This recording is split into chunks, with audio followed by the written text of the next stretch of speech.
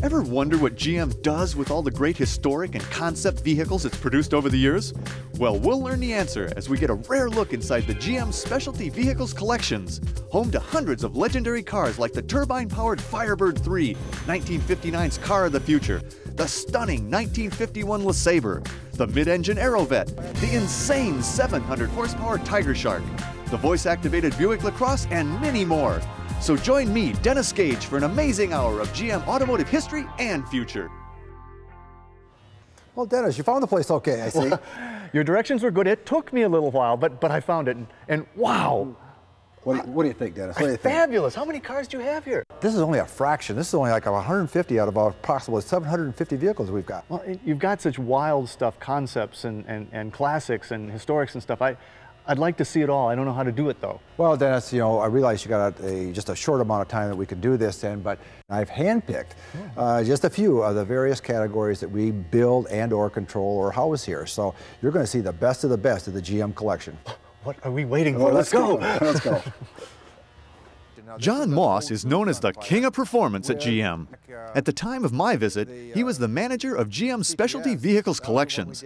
This unique group of cars and people is part of GM's performance division and is charged with collecting, preserving, and promoting GM's rich production and concept car history. And what's this? This is just a... this is a very interesting car. Let me explain to you what we're doing. As you know, we're trying to, as a manufacturer, we're trying to bust into that tuner market. Right, okay? Right. Well, this is a Sunfire that is going into production. Now, this is an 02 Sunfire with, you know, a new hood, fascias, rockers, rear spoiler, rear fascia. Are you going to be able to order it this way? Like even the trick headlights? You're going to be able to order all these components through the Service Parts Organization and upfit your own, say, used Sunfire. Now, this is really wild, too. Yeah, this is the new Cheyenne. Man. Now, is that going to be a production vehicle? This is a kind of those lines. This is a kind of what you want to call a sneak peek into the future of the new full-size pickup. Of course, this Oldsmobile is another beautiful car. And again, remember how we were talking about Olds and Buick with their white interiors? Both of those two divisions really did the real neat interiors with the white and you know, the two-toning of the interior. But I love the Bengal here. It's another great Buick concept. They just have such great concept cars, always have. They've really done a very nice job, and of course the Bengal came after the Lacrosse. That was the next year, and when you look at it, it's got similar thoughts from the Lacrosse carrying into this vehicle.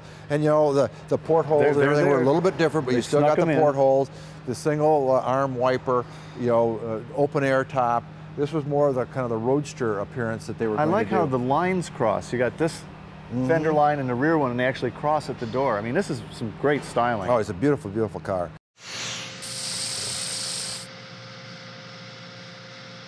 GM's collection of historic vehicles isn't the world's largest, but it's full of rare and original pieces. For example, this 1905 Buick Model C is the fourth oldest Buick on the planet. Only 14 of these automobiles are known to exist of the 750 cars that were produced. And GM is still actively collecting their own history. This beautiful 1939 Buick Roadmaster Model 81C Phaeton was purchased in 1999. Only 311 were built, and they sold for $1,983. Power is provided by 120 horsepower straight 8. This is also the first car that came with turn signals as standard equipment.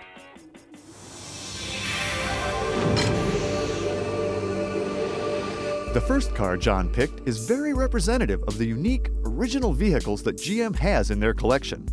This 1932 Oldsmobile 5-window sport coupe was a stunning automobile in its day, with white wall tires extending wood wheels and contrasting body colors.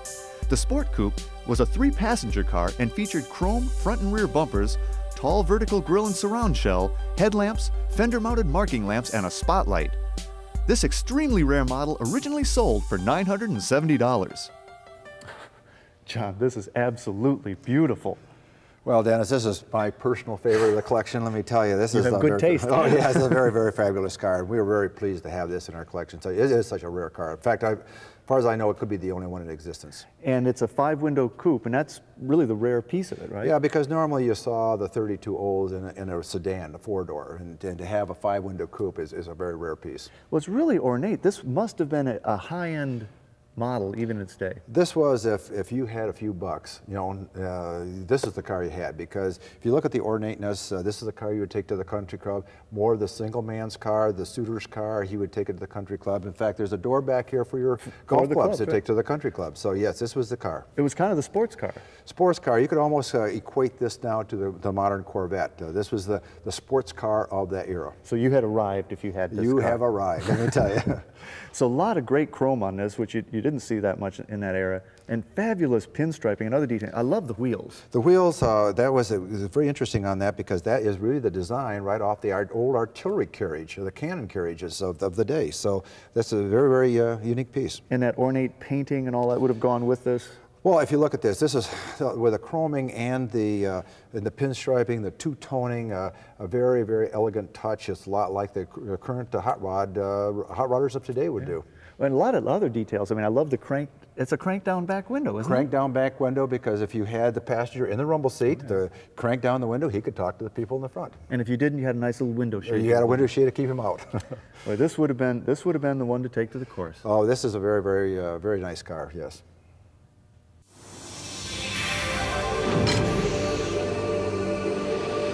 The next vehicle shows the origin of the sport utility vehicle. The 1936 Chevrolet Suburban Carry All was designed to carry people in a truck-type vehicle, but in a comfortable manner. And with options like white wall tires, a radio and heater, the Carry All was very civilized while still being a hunter's dream. To this day, the Suburban line of Chevrolet trucks remains the ultimate Super Duty station wagon truck. And for about the amount of an average payment on a new Suburban, $685, you could have paid in full for this one. Well, now, John, this is a pretty historically significant vehicle here. This is really one of the first SUVs, right? Well, yes, it's not quite the first one, because 1935 is when the Chevy Suburban first got started. This is 1936, and quite frankly, very fortunate to have one. As you've been watching television, this is appearing in a lot of the current Suburban commercials. You see the little horse farm, but this has been used quite extensively in a lot of commercials. Well, it's in beautiful shape, and most of these, you know, didn't survive. They were utility vehicles. Well, yes, when they were used basically in agricultural areas, you know, most of them we would see with the panel delivery van, which was most of them. We're very rare to find one with seats, which really emulates our current Suburban. Yeah, and it's a Chevy. It was a utilitarian vehicle, but it's still really beautifully appointed. Well, for Chevrolet, especially back in that era, you see it's a three-tone, black and the cream color with the kind of the taupe color. But you notice even the pinstriping. Pinstriping on the Chevrolet way back then. It's very, very unique. So what powered this? Well, we have this traditional straight six, but overhead valve straight six, not the old flat head, and 74 horsepower with a synchromesh 3-speed. Amazing. And also, it was very popularly priced. Yes, out the door, $685. So today I could take it out the door for $685? Not today. Well, it's beautiful, and it really is a great historic piece for the collection. Oh, it's a great. We're just very fortunate to have it.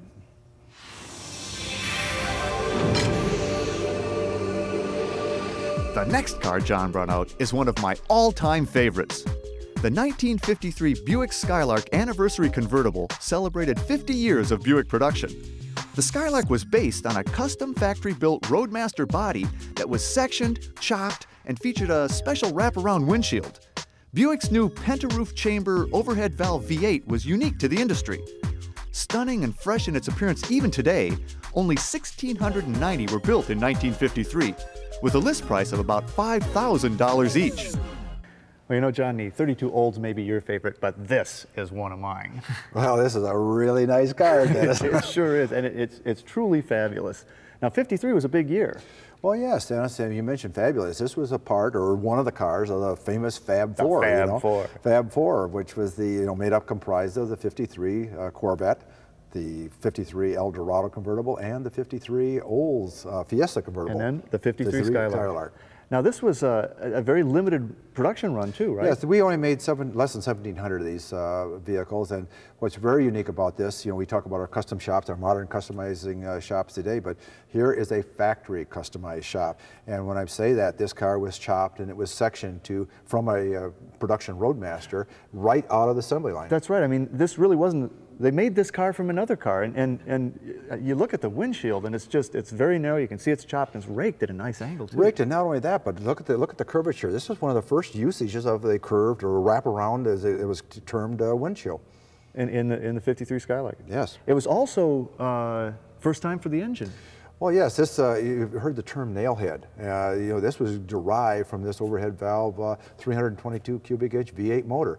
And as you notice, most engines today, you know, the valve covers are on an angle. Well, if you look at these valve covers, they're vertical, they're straight up and down. And that's exactly the way the valves were. They were vertical. So you look at underneath the valve cover, they're all in a line. So it looks like nails down there. That's where that term comes from. Yes. Well, Kelsey Hayes wheels, another feature was it had the Dynaflow transmission. Well, these things were they were fabulous. They looked great in their day, and they still look good today. You could cruise down the street in this and just get looks like. Well, this would definitely stop traffic, I'll tell you that. Maybe we could go stop some traffic. Do you think we could actually take this baby out? I think, Dennis, you've been really great. Let's go. Let's take this thing for a ride. Let's Dynaflow. Okay.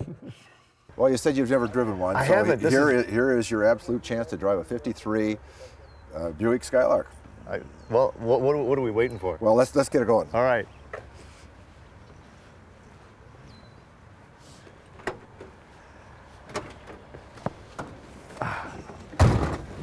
Let's see, it's the floor starter too, right? Here we go. Here we are. Buick V8 power. Look, Mom, no hands. Right. Dynaflow. Here we go.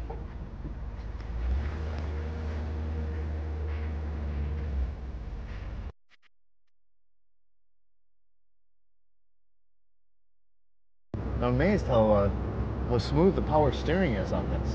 The power steering is very smooth, and you know, we were talking about the Dynaflow transmission. You know, it's really a smooth transmission. Oh, it is. Yeah, it's just very smooth.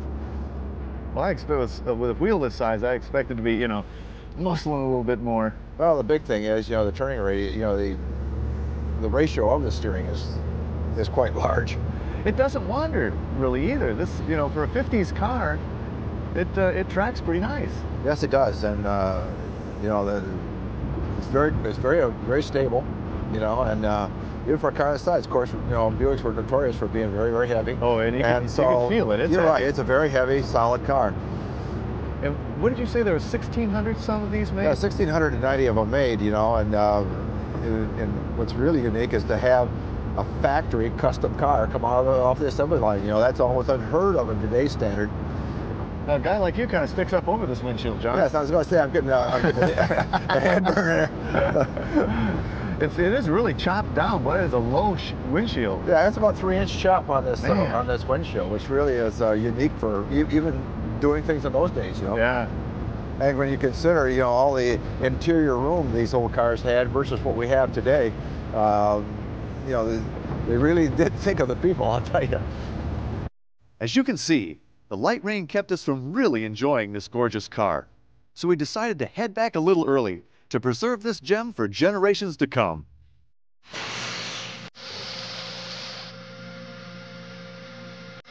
GM builds quite a few so-called production-based concepts. A production-based concept is a styling and/or engineering exercise based on a car or truck that is currently in production. These vehicles allow GM to cost-effectively test new concepts and ideas, many of which will make it into production a year or two later. A perfect example of this is the 1992 Chevrolet Impala SS, the original pre-production prototype mule car that led to the 1994 Impala SS production car. Today, the car appears in slightly modified form. A couple years ago, John and his staff did their magic and took the car one step further by adding a massive 510 cubic inch big block that produces 545 horsepower. The result is the ultimate street bruiser and cruiser. A return of Chevy factory support to the NHRA and the arrival of the LS1 V8 in the Camaro in the late 90s provided the inspiration for this Camaro drag car production concept. The idea was simple. Find out how much performance potential lies hidden in an off-the-shelf Z28. The answer turned out to be 580 horsepower from the LS1. This dramatic Chevy Highlander show truck, built in 1994, is based on an extended cab S10 pickup with some extras. The Highlander features an adjustable roll bar. When the roll bar is in its up position, an automatic fabric top rolls out over the bar and can cover the bed and side areas. It also has a power rear window that when in the down position, the bottom half can be folded flat, allowing movement between the cab and pickup bed.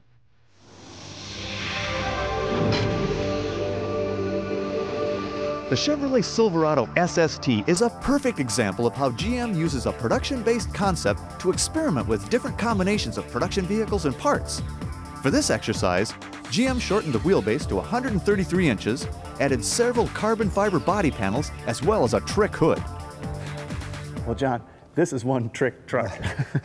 This is what you call your full customized truck. Yes, it is. Now, this is what you referred to as a production concept, right? What is that? Well, let me explain that to you. We hear the term concepts, and a lot of the term concepts get confused with like the big theme concepts you'd see at the major auto shows. What we refer to this as a production concept this is where we take a production vehicle that's currently in production. In this case, a Silverado. Silverado, and then we modify it to wherever the division or the marketing brands want this to go, give it a certain message to.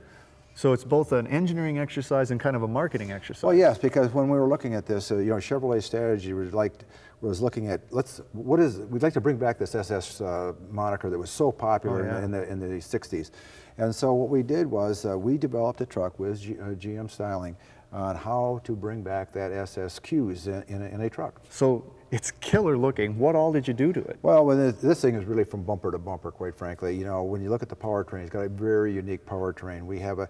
It's basically based off the C5 Corvette. It's got a heavily modified LS6 motor and then full independent rear suspension with a transmission, 6-speed in the rear. And what kind of power in the front? 480 horse. 480 horse. Very nice. Just a touch. just a touch. Well, you've also, the body you've done a lot too also. Well, when you look at the body, this is what you call the new clean look. If you look at vehicles, customized vehicles, or even production vehicles 40 years ago, they had lots of chrome. You see this vehicle, absence of chrome, very, very slight touches. And you've done some shortening, Well, what's very unique about this truck is that we have actually chopped and really shortened the bed and then grafted the bed onto the cab, so the actual body of the cab and the truck box is all in one piece. It's a very unique look. Beautiful. Just so sleek, and it's down. It's down. Well, it's got a full air ride suspension. Oh, it's beautiful and like a rock. Like a rock.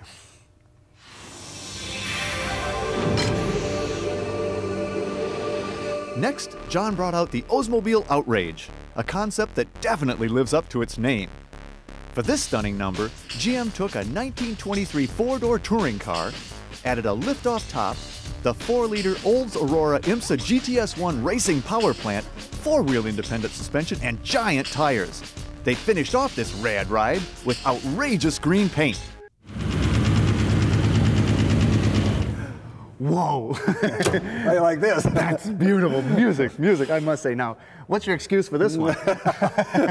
No, this is a modern rendition of just a pure California custom right here. It really is. It's gorgeous. Now, what did it start as? It started out as an Olds 23 touring, roadster, really. So it's a steel body? Steel body, full steel body car. That is the proverbial dig it out of the cornfield car. Unbelievable. Well, there's so much interesting styling going on here. This top and the way that's cut away, it's almost got a 60s look to it. That's right. This top, and by the way, this is a lift-off top, not a fold-down, Nice. like the other one was, but this is a full lift-off top with a lot of modern technology in this vehicle. Well, thoroughly modern in the power plant. This is the ultimate of technology. This is the engine. We raced in the IMSA GTS series, and it was really a takeoff of the motor that we raced in IRL. It's the Aurora engine. It's a Aurora engine, and we're running 500 horsepower in this one. Unbelievable. And then a lot of other modern appointments, the latest and greatest. I love the reflectors on the bumpers and the wood grain on the wood running boards, but those tires are huge. How about 22s in the back and 18s in the front? And look at those very, very modern LA custom wire wheels with knockoff hubs. It is unbelievable. So this thing just kind of goes around and makes people happy, goes around to shows? Oh yes, it's been very popular, of course, at the hot rod shows and the typical roadster events that you see this vehicle at. You just have too much fun. You really do. This is beautiful, John. This is a gorgeous vehicle.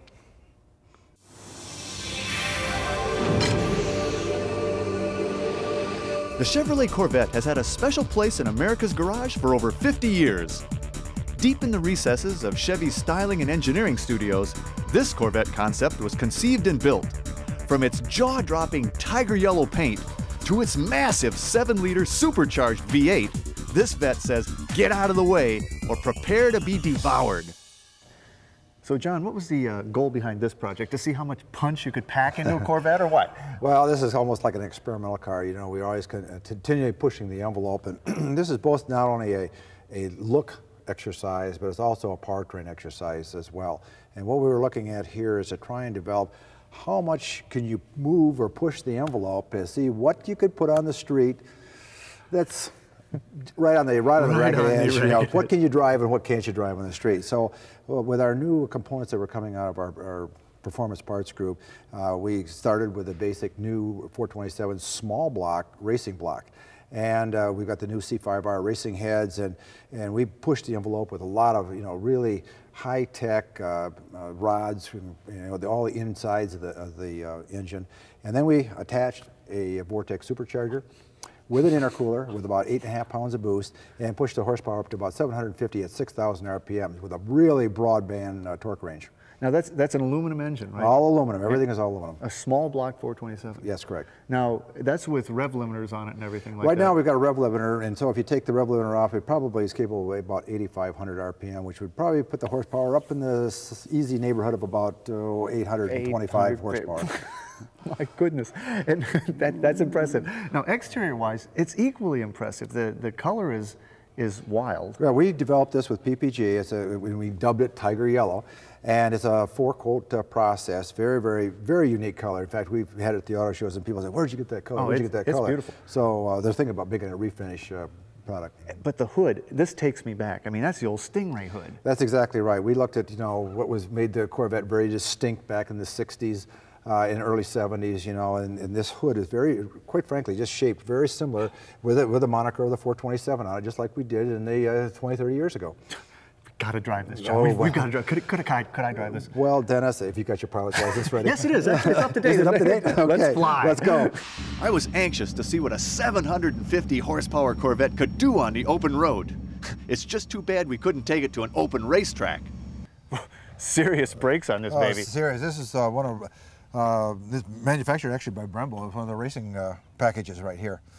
Just look at it. Oh, I know, and it looks lower. Well, when you see this thing out in the sun, you know, with the color lowered, everything, it's a gorgeous machine.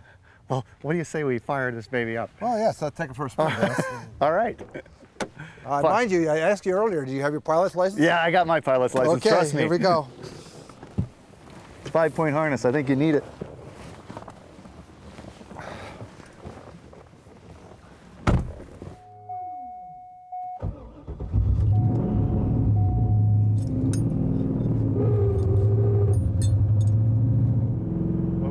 Sound. An incredible feel. You can just, you know, it's just like,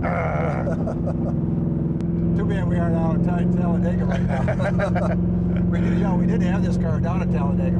Oh, this one. And they finally said at 175, slow it down because it's not a full-blown race car. Oh man. Well, you can see why you want a 5-point harness in this car. You know, I love feeling the road because sometimes they've kind of eliminated the feel of the road. Right. You know the roads here on this car. Oh yeah, it really wants to be unleashed. A 6-speed transmission, and it's close ratio. I mean, that is just boom, boom, boom, boom. Very, very positive. Virtually everything in this vehicle you can buy from, you know, General Motors Performance Parts. A little costly, but it can be done. So you can buy these parts. You could do this to your own C5. Yeah. Wow. And the Aero kit's going to be out here soon. And so what you see is, you know, someone can be able to virtually duplicate it. Well, to be able to have that 427 emblem on the hood and really have it, you know. You know, and the 427 has such history too. You know, look in the late 70s where the 427 block not only debuted in NASCAR, but what it did for the street and everything else. This was just the ultimate performance machine. Oh, it was a dominating engine. Yes.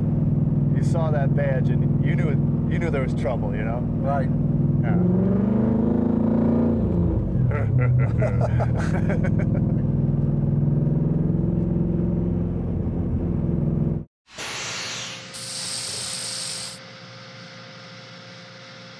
The most glamorous and exciting cars companies produce are their concept cars.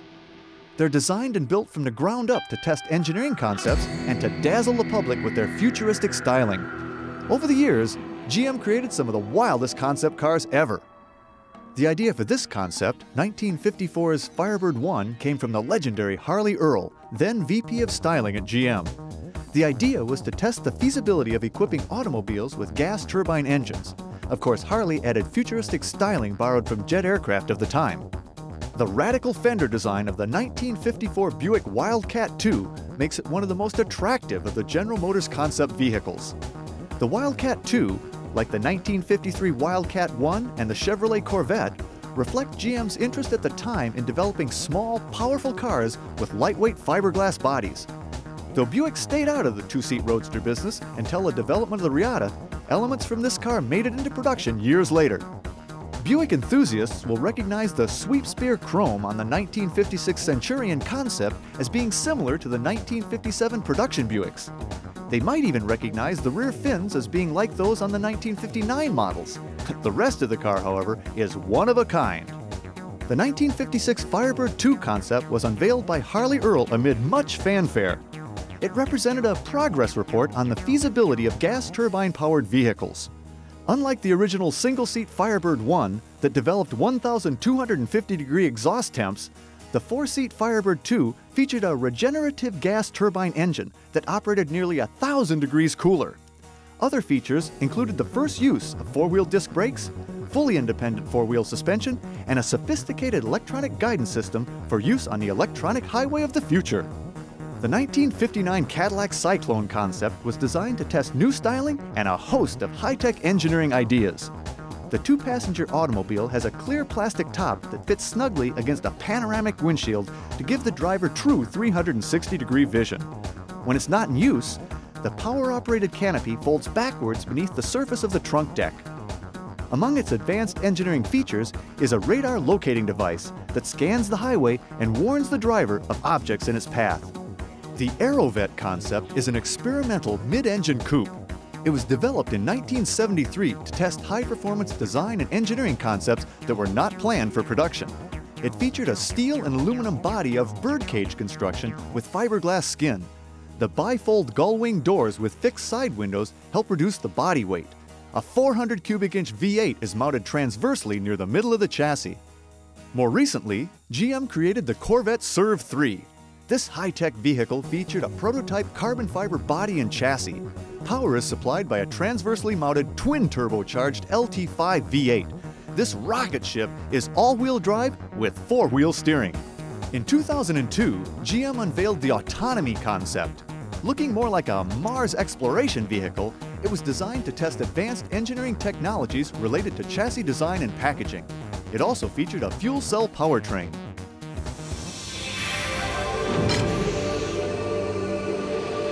In 1951, the LeSabre was one of the first show vehicles produced by GM Styling following World War II. Reflecting Harley Earl's fascination with jet fighters, the LeSabre adopted many of the design and engineering features found in high-performance aircraft. Lightweight materials like cast magnesium and aluminum were used in many key areas like the deck lid and the hood. The wraparound windshield was an industry first. The convertible top and side windows are electrically operated and raise automatically when moisture hits a sensitized spot located between the seats. Mike Doty showed me this incredible concept car. Well, now this is probably one of the most beautiful design cars in the fleet, I think. This is the 1951 LeSabre. Not a LeSabre, but the LeSabre. The LeSabre. This was the first car ever done with the name LeSabre on it. It was really Harley Earl's baby, wasn't it? Yes, it really was. After this vehicle came off the show circuit, Harley Earl actually drove this car personally around the Detroit area, back and forth to work on a daily basis. This car actually has 51,000 miles on it. By far the most of any of our historical fleet as far as a concept car goes. That's unheard of for a concept car. 51,000 miles is a lot. Again, very flight influenced. Yeah, this vehicle was designed after actually a French fighter plane that Harley had seen and was influenced to design this car after that type of look. It's an aluminum body, right? Yes, with some cast magnesium in this vehicle, yeah. And the engine? It's an all-aluminum V8. It's got hemispherical heads, supercharged, 2 carburetors. In 51? 1951. Now, it's a really interesting grill up there, and that does a trick. It doubles as the actually, headlight. that is also the headlight system, which I'll show you how this works. It actually rotates 180 degrees, and the two lights will come back on. That's incredible. It really is. It's an early hideaway headlight system. Well, there's a lot of other design cues here that showed up in other cars. I mean, that's Corvette. 53 Corvette cockpit right there, another one of Harley Earl's famous designs, the 53 Corvette, along with the wraparound windshield that you see on this vehicle. It's got the front bumpers on it, actually ended up in similar to that, to the early 53 Cadillac, and along with the rear tail fins. Now, as I understand it, there's fuel cells in this car. Yes, there is. There's fuel cells on each side of this car. This side has actually got gasoline in it. That side holds alcohol. And what the alcohol would do is at a certain RPM with this vehicle, if you were stepping into the throttle, would induce into the supercharger and give this vehicle an extra boost of power. Yeah, it would take off. Kicking in the afterburners. Absolutely. And that's sort of what the tail looks like. Yeah, it resembles an afterburner when you apply the brake. It's one big light in the center, and when you step on the brake, it all lights up in red. It kind of looks like an afterburner, yeah. It's just stunningly beautiful and all original, even with 51,000 miles, right? That's right. 51,000 miles on this car, and what you're looking at is a unrestored 1951 Motorama car by General Motors.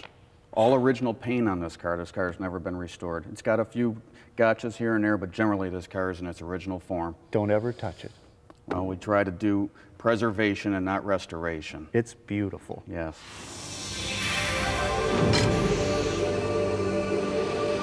The Firebird III was the third and final gas turbine-powered car developed by GM in the 1950s to test the feasibility of turbine engines in everyday use. The Firebird III concept was unveiled to the world in New York on October 16, 1959. Everything about this amazing car was space age, from its combination jet fighter rocket ship styling to its joystick driver control and onboard computer technology. In short, the Firebird III was the most advanced car on the planet in 1959. And some of the same technology would be used to put a man on the moon 10 years later. Well, Mike, now we're in the realm of true design vehicles, and this has got to be one of the wildest GM ever did. The Firebird III. 1959 Firebird III. Yeah, it was real wild on the styling end, big on the fins in the back. Definitely airplane influenced here on this vehicle. It was a third in a series though, right? It was a third in a series. GM was toying with the idea of building turbine engines back in the 50s. They had a series of these cars, Firebird I, II, and III, and each one of them served their own specific purpose for their test beds. This was the final of the series in 1959, and this was the one that, that GM threw all their greatest technologies into at the time. Well, it's such a wild Flash Gordon, Buck Rogers design. It's Harley Earl, right? Yeah, this is Harley Earl's, one of his finals that he did before he retired and left GM styling. You can see a lot of his influence. Harley was very heavily influenced by the airplanes of the time. All of his concept cars, if you were to go back and look, you can see the influences that Harley had. Definitely the fins give it all away as being Harley also. He was big into that. But this really was a test platform for possibly looking at turbine engines for passenger cars, right? Yes. Well, turbines were beginning to be the engine of the future at the time. A lot of military applications were being used, and definitely in the aircraft industry.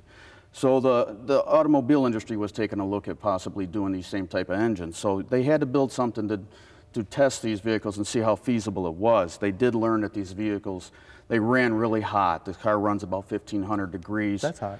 Yeah, that's pretty hot. And it stays hot all day, too. And it also, the fuel consumption's really big on this car. It drinks a lot of fuel. Well, there's actually two engines in this, though, right? Yeah, there's a gasoline engine in the front of this vehicle. It's a two-cylinder gasoline engine, and what it does is power all your accessories in this vehicle, your alternator, your power steering pump, and your air conditioning. This vehicle is actually an air-conditioned vehicle. The regenerative gas turbine is in the rear of this vehicle, and it does nothing more than power the rear wheels, and that's what gives this car rolling. Well, I love the fighter jet canopies. Can you open up the cockpit? Sure. Wow. Yeah, it actually has a gull-wing type of configuration here, the way it opens, but it allows for maximum accessibility to get into the vehicle. There's no steering wheel?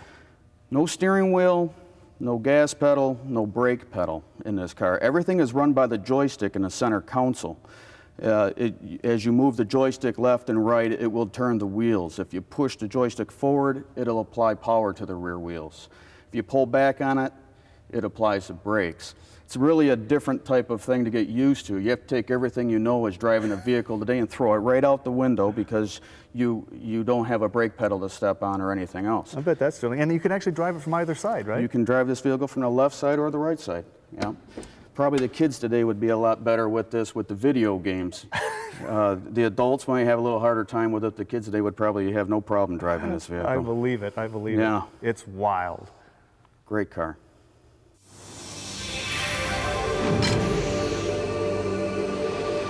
The Buick Lacrosse is an excellent example of the type of concept cars GM is building to get feedback on designs and to test technology they'll be using 5 or 10 years down the road. This 5-passenger sedan combines roominess and comfort with an elegant exterior design that immediately says Buick, with its sweep spear side profile, vertical bar grille, portholes, and cross-car rear lighting. So, Mike, this would be an example of the latest, greatest from GM design and decidedly Buick. Yes, the Buick Lacrosse is definitely a graceful and stylish luxury sedan. It was actually unveiled in 2000 at the Detroit Auto Show. You see the Buick styling in this futuristic concept vehicle with the portholes here on the fenders, all the way up to the grille that shows some early Buick design. It's got 21-inch wheels on it. Also, it's stylish. It says Buick all the way inside with the wood grain on the dash to the beautiful leather seats inside this vehicle. Well, it's so sleek and just, I mean, it just like would slide through the air, and it's got all these these trick features like the glass roof and it's got also does all sorts of electronic tricks. It's voice activated. Yeah, right? This is a voice activated car. It's something new we're playing with. Show me something. Sure. What we do is you give the command to the vehicle. We'll say Lacrosse, driver's door, open. Oh yeah, pulls back and it will open. Oh, man. Just that easy. Very slick. And it's a suicide door car, so actually the back would open and you'd have the great entrance and other things like the hood. Does the hood work? The hood also the same way. Lacrosse, open hood. Oh, that's cool. Now, just like the early Buicks, what you'll notice with this hood, as it comes straight up, it will tilt to the side. Oh yeah, it's the piano hood, the grand piano hood. That's correct. Underneath the hood of this vehicle, we have the all-new 4.2-liter V8. It's dual overhead cam, multi-valve, 265 horsepower. Absolutely beautiful. Man, I would love to see one of these on the road someday. Yeah. You know, I'd love to close this up. Can I do this? Sure. How do you do it? Just give it a command. What you would say to this vehicle right now is, Lacrosse, go to sleep. Lacrosse, go to sleep. Ooh. And that closes everything. That is so cool. Well, I tell you, you know, John actually let me drive a couple of his cars. You know, we've talked about 3 very cool design vehicles. I love this one, but the Firebird is just too awesome. The Firebird III, and I understand you're one of the few people on earth that can drive it. Is that true? That's true. So can we fire up the Firebird? I think that's a great choice. Yeah. Let's do it. Let's go for a ride. All right. You're not going to kill me, right? No, we're going to go slow. Go ahead. Oh, ooh. Oh, nice fit. Yeah.